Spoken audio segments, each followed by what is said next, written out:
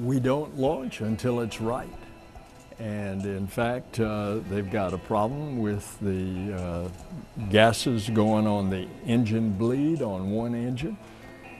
You can't go. There are certain guidelines.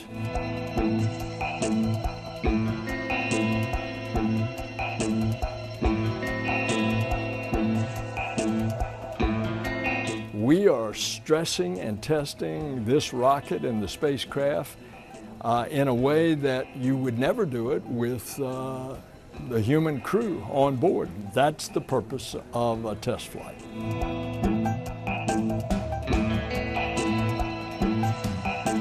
These exceptional public servants, these exceptional skilled professionals who have the ability to see what is possible and what has never been done before. How exciting is that?